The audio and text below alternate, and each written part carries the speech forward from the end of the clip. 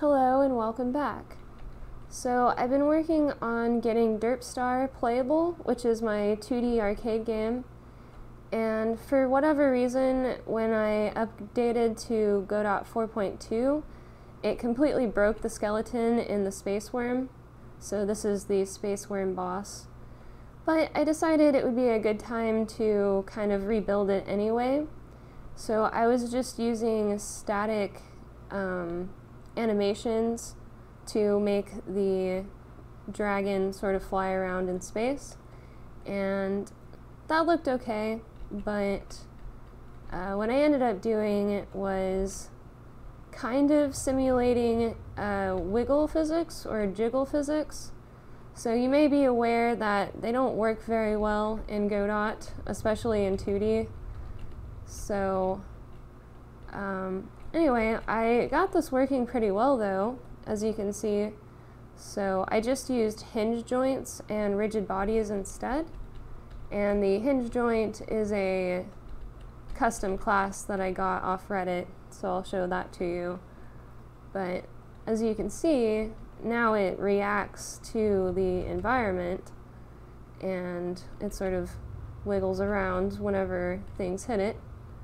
And I think that looks really cool, so I'm pretty happy with it. And eventually I would like to get Derp on Steam.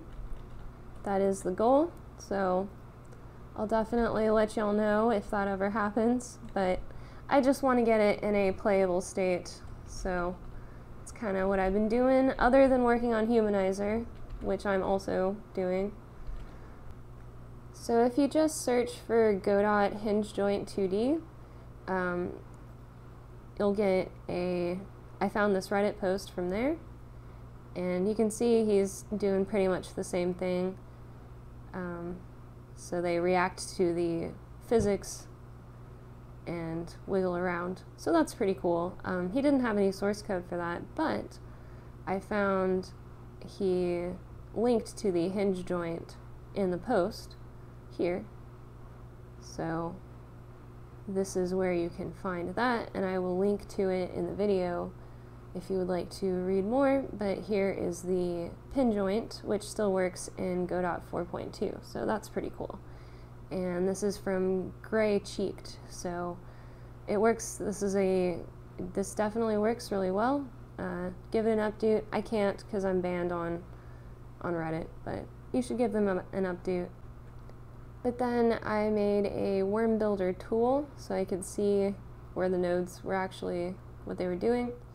So I've got the skeleton under the worm itself is just a node 2D, and then I have the skeleton, and these bones I used to have cascading from the tail to the head, but it works better if they're just separate, so they're all just under the skeleton, except for the jaw, which does depend on the head. So that's handled a little bit differently, but the main segments are just floating on the skeleton, basically. And then I have a rigid body for each segment, so these are the little blocks, and I can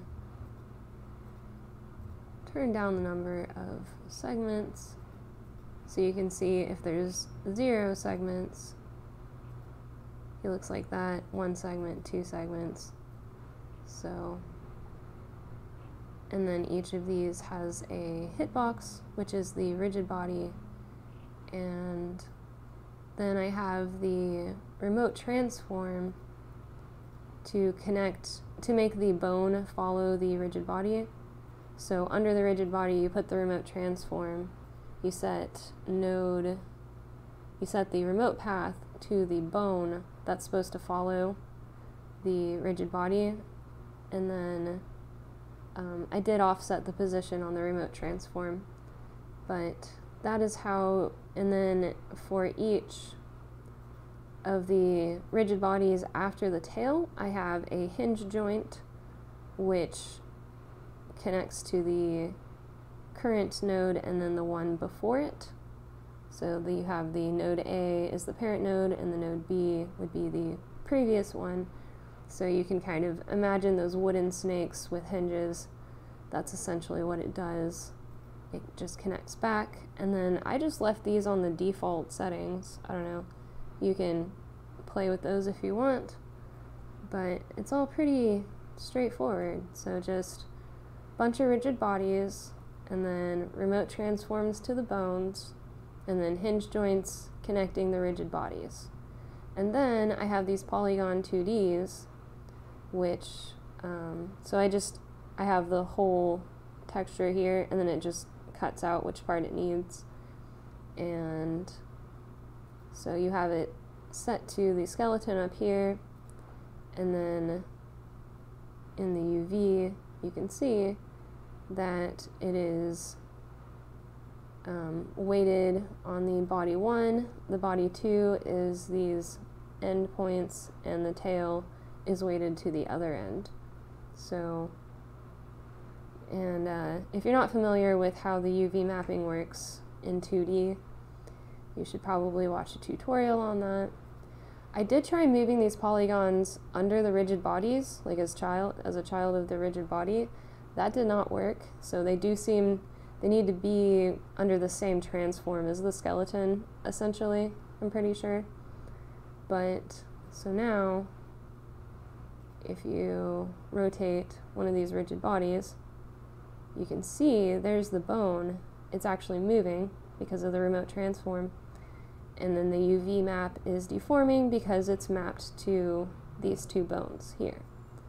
So that's pretty much all you have to do to simulate the jiggle physics in 2D in Godot. Hopefully they'll be updating their physics engine, but if not, this works, and I just thought it was cool, so I wanted to show you. And I'll be pushing an update to the Derp Star repository once I've completely finished refactoring the Space Wyrm. I still have to add its attacks, and so like the laser beam, and then the charge body slam it does. So I still have some work to do, and I haven't added the health bars either. But I think this is pretty cool, so thank you for watching, hope you enjoyed, and have a great day.